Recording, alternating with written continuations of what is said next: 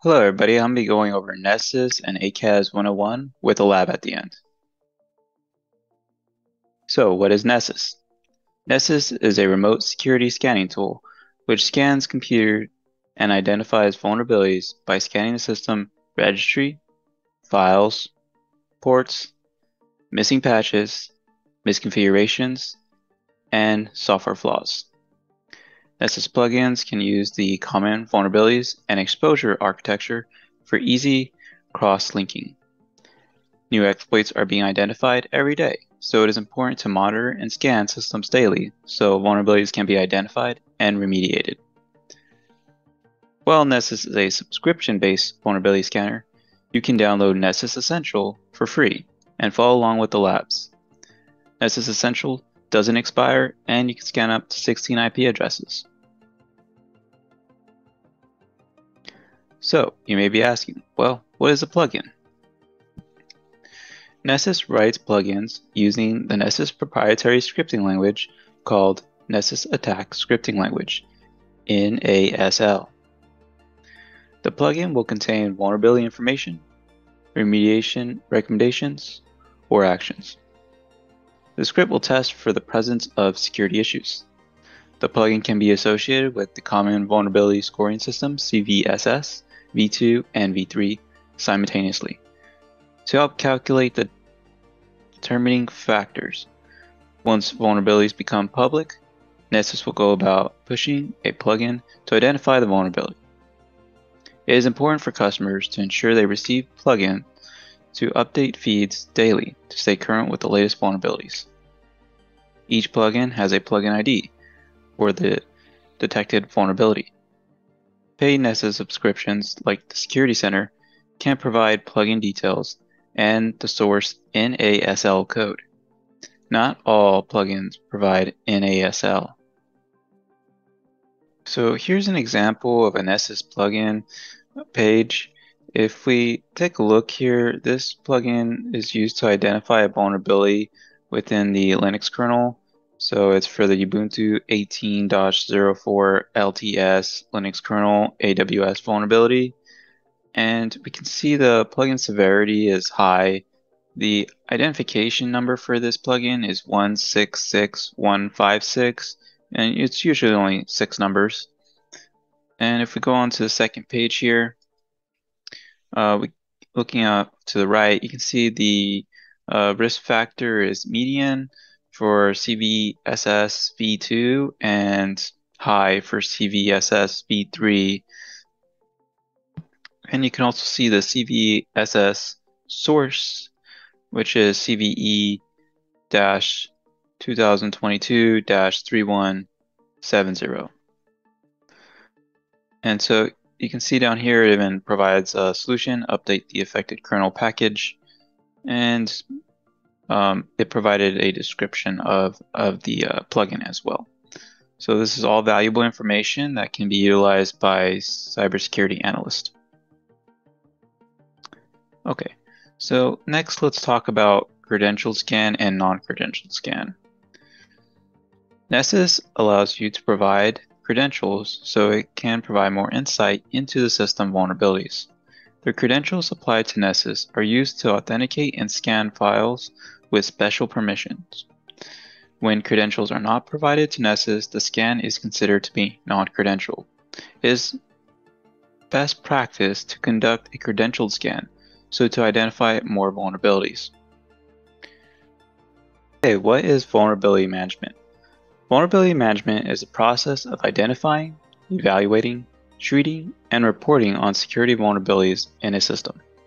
Automation and scanning can assist with identifying vulnerabilities and prioritizing them. Vulnerability management can be broken down into 4 steps. Step 1. Identifying vulnerabilities through scanning or correlating system information. And you can imagine this is when Nessus actually does its scan. Step 2. Evaluating vulnerabilities through determining the risk, impact, and scope. So this can be done when you're actually looking at which plugins are critical or which CVEs are high. And at that point, you would determine whether or not the system that is affected by the vulnerability is critical to the organization. Because if it's critical to the organization and the vulnerability has a high severity rating, then you want to ensure that you patch that system. And then also determining how many systems are affected by that vulnerability. So at that point, you're starting to scope out which systems are affected. And step 3, treating vulnerabilities through remediation, mitigation, or acceptance. So at this point, you're going to determine whether or not you want to patch the systems or harden them. And if you're not going to patch it or harden it, then you want to make sure that you document that you've accepted the risk. And step 4, reporting vulnerabilities through vulnerability assessments. So these Nessus scans can be very valuable and can be used for vulnerability assessments. And this is a continuous task where you're going to have to constantly scan your systems. So what is ACAS? ACAS is the Assured Compliance Assessment Solution. Vulnerability scanning is mandated and it's required for systems that are operated by the DoD. Per task code 20-0020, operating system should use Tenable.sc Security Center, Nessus Vulnerability Scanner, Nessus Agents, and Nessus Network Monitoring. Commands are subject to query inspections, so it is imperative to implement ACAS suites of tools and have an effective vulnerability management process. This ACAS solution allows for centralized management of consolidated data.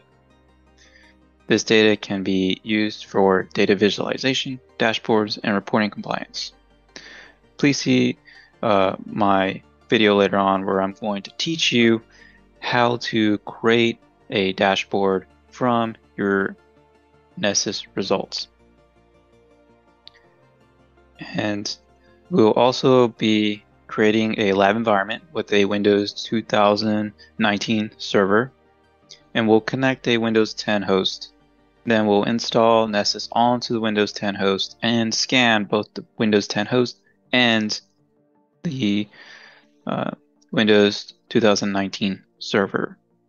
We'll take those Nessus results and analyze them. Also, we'll update both systems, and at the end, we'll see we'll see which plugins have been remediated from that update and which plugins have not. Then we'll go about installing some software, some additional software, and then do a scan out once we install those software packages. And again, we'll scan it before and after the update and analyze those. Then we'll take those results and those reports and ingest them into Power BI for business intelligence, and we'll analyze the results of those. That can be extremely helpful when you're trying to let management know your progress and how many systems are actually within scope of a vulnerability and how many systems have been remediated. All right, let's go ahead and move on.